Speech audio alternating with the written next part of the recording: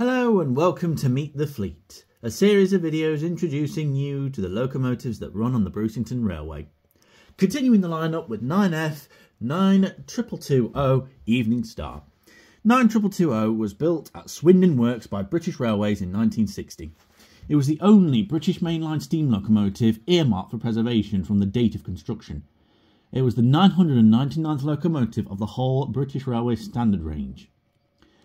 9220 was used over the Western region and over the Somerset and Dorset joint railway line. Its main duties was as a heavy freight locomotive.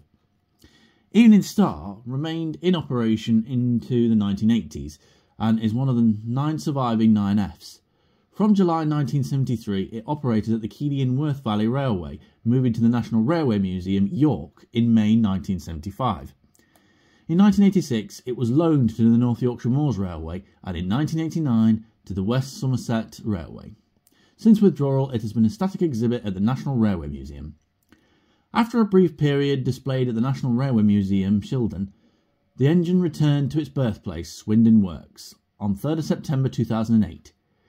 Evening Star remained on display for 2 years at the Swindon Steam Railway Museum to commemorate its 50th anniversary. It returned to York in 2010, whilst the GWR locomotive number 4003 Lodestar took its place at Swindon. Following on from the opening of the Brucington Railway, the Evening Star was invited to pull passenger trains along the main line. The operator of the railway asked York to purchase the engine for part of the fleet, and after much haggling, both men agreed on a price, and the Evening Star joined the roster, where she remains a valuable part of the railway to this day. She still does the occasional run back to York during the holidays. We hope you've enjoyed meeting Evening Star, and remember she can be seen upon request at any time. Thank you for joining us, and we will see you soon for another episode of Meet the Fleet.